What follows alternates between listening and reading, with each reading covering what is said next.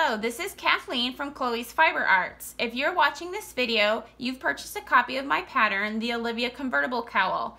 In this video, I am going to show you the overlay crochet rounds, which will also include the first single crochet of the rounds, and how to work between both rows for these particular rounds, which this is going to be working in round 5 and round 3 for this tutorial.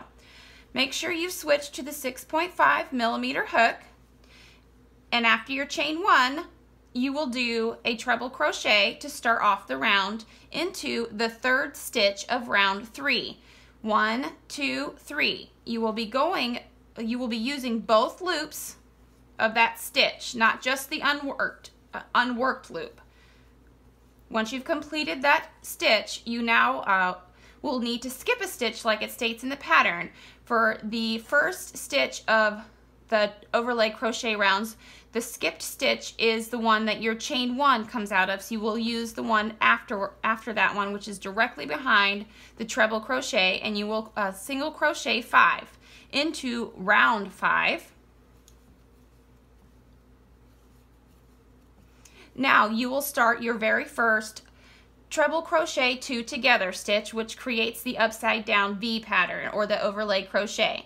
You will use the same stitch that you used to complete your treble crochet of the beginning of the round, which makes you twist your work a little bit, and that's okay. It's supposed to do that. Now that's your first leg of the treble crochet completed. You need to go and complete the second one. To do that, you count over 5 stitches on round 3. 1, 2, 3, 4, 5, and go into the 6th stitch of that round. Then complete out your stitch and creates the second leg of that stitch. Now, as it states again, you do skip a single crochet, so you will go into this one here and single crochet 5 afterwards.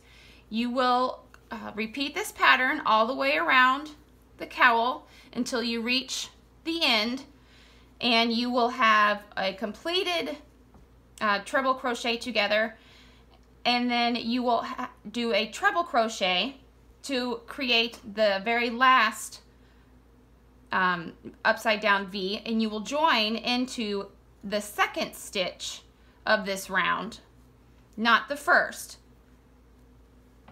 If you have any questions, please just let me know, Kathleen at chloesfiberarts.com, and thank you for watching.